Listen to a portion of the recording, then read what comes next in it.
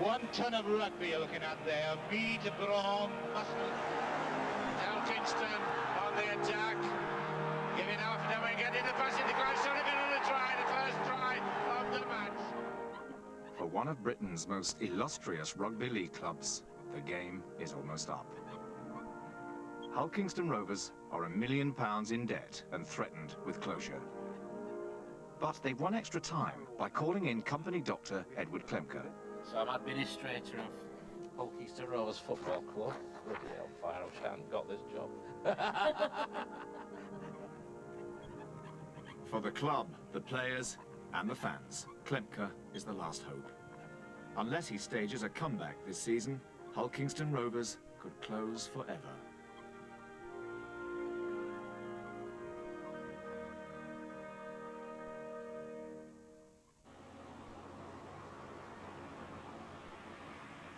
Do you watch much rugby, David? I don't, Edward, no, actually. It's not a game that I've ever really followed. Well, I do, I quite enjoy it. Edward Klemke and his assistant David Thornhill specialise in saving failing companies. I'll certainly watch it with more interest this season. It's January the 13th, and Klemke was put in charge of Hull Kingston Rovers just 3 hours ago. That's our stadium. That's ours, yeah. Since Rovers' heyday in the 80s, they have lost the winning streak, and many of the fans have stayed at home. With the club deeper and deeper in debt, the directors have been forced to call in Klemke. Hi there, lads. It's nice to see you. For my sins, I'm the administrator of Hull Kingston Rovers, and what that means is that we actually, in the simplest language, we are actually managing the club whilst we find a solution to the current problems. We owe about £1 million, and we haven't got £1 million to pay. That's the problem. And what the administration does, it actually freezes the £1 million, so no one can come and close the club down, take away the assets and what have you. And it gives us that breathing space to find some sort of solution. The other alternative would have been liquidation. If we'd have liquidated, we'd have probably had an office block on Craven Park, something like that. OK, gents, thanks very much. Thanks for listening. Thanks. Thanks very much. I think a lot of people knew that the club was in financial difficulties, but not to that extent. If the club were to fall, I think a lot of us would not only lose a living, but you'd lose part of the city's heritage in Hull Kingston Rovers. If we don't play fair with the players, we might as well all go home now. As administrator, Klemke is employed by the club to try to keep Rovers going while paying off enough of the debts to satisfy the creditors. Well, I've been a rugby fan since I was a lad, and the thought of running Hull Kingston Rovers is almost like for a football fan running Manchester United. But this is no Manchester United. Rovers is an old-fashioned rugby club with part-time players who train after work. Now the whole world of rugby league is being turned upside down. 2 years ago, Sky Television moved in. There's now a big money Super League with expensive players and big sponsorship. For the other clubs, it's a struggle to survive. Super League, is big business, no question about it. Clubs have changed their names to trendy titles. It really has had a major impact on the sport. The kids love it. And at the same time, we seem to have had lots of casualties. Whilst everybody's heard of Hull Kingston Rovers, the fact is we're in the First Division and not in Super League. Day 2, and at his Leeds headquarters, Klemke calculates his position. What are the trading losses in recent years, David? Do you know? He decides he'll need to find a wealthy buyer. But in the meantime, to keep the club alive, he'll have to make Rovers profitable. 123. So in round year ended figures, May 96. we're actually losing about 200 grand a year in round figures. I mean, in reality, it's going to be quite hard to sell this, isn't it? I mean, how the demand for a rugby pitch in Hull can't be that high. To make a profit, Klemke needs to get more fans through the turnstiles. 1,600 average gates last year. If we could get up to a 2,000 average gate, you know, that automatically means there's more revenue in. It makes our chances of trading it successfully and the options that we've got as administrators greater. Rovers have got tough competition to win fans. How strong is the support over there? Well, judging by the crowds, not that strong, because you've got a city that's basically divided by the River Hull, north-south, and to the west of that river is Hull FC, and to the east of the river is Hull KR. And it's as strong as that. It's a bit like Liverpool with Liverpool and Everton, or Manchester with United and City. Never the twain shall meet. Yeah, absolutely. Rovers' arch rivals, Hull FC, known as the Black and Whites, have also fallen on hard times. Once the best supported teams in the land, the two deadly opponents are having a tough time battling for spectators.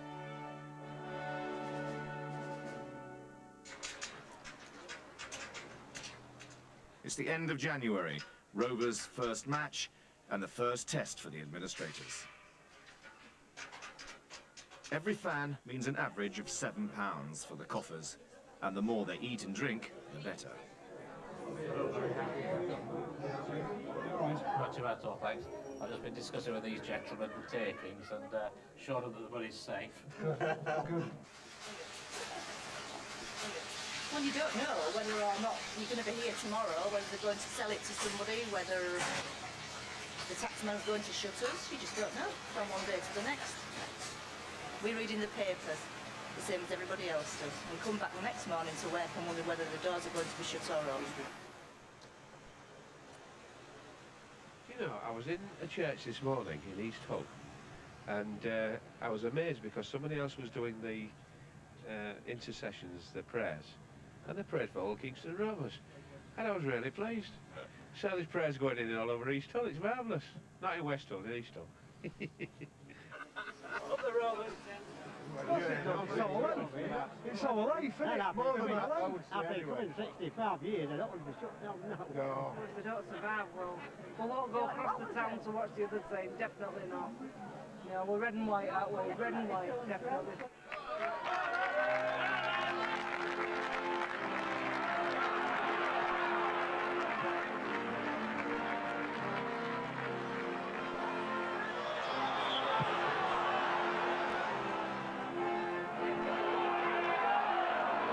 Winning matches not only brings in more fans, but there's a cash bonus from the Rugby League depending on where they finish.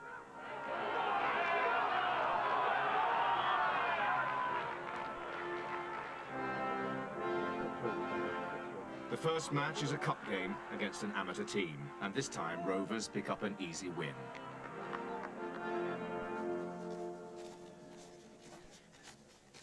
$1,368 people came who took their money off them, so it wasn't as bad as I thought. Perhaps we've broken even.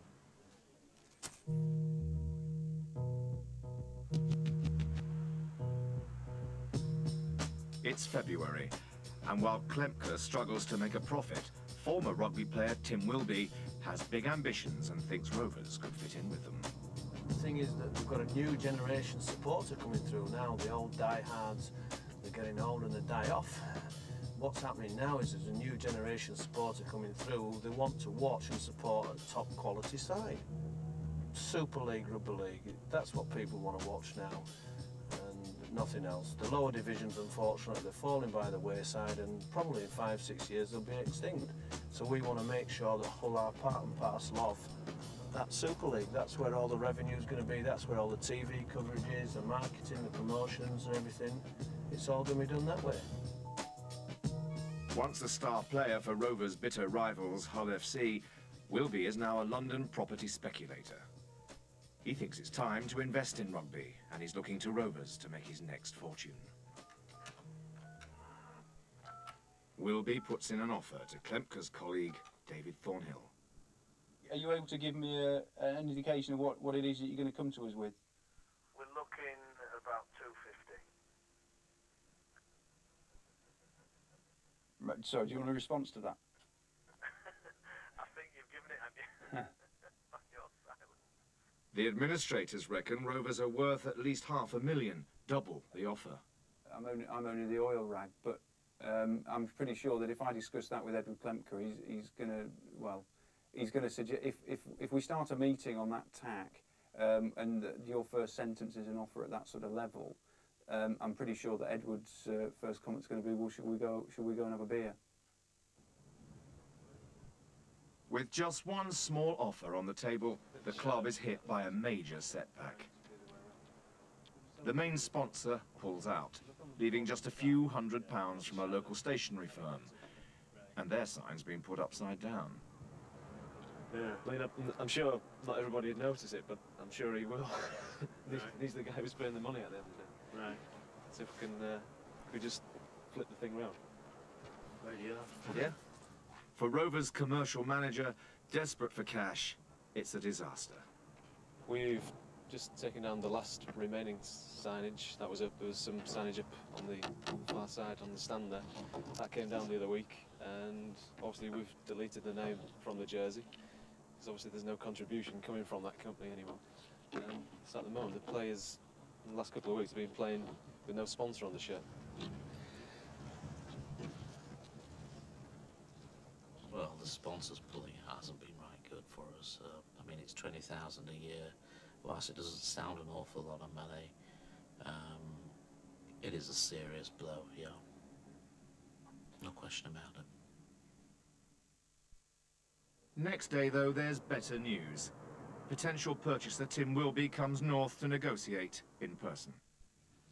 I know the city of Hull quite well because I did about 8 seasons playing there, all but it being for the other side. The black and white. The black and whites, yeah. But I know the public of Hull, they're very fanatical, and the old situation where bums on seats pays the wages. Wilby has raised his offer to £350,000, but this still falls far short of paying off the £1 million debt.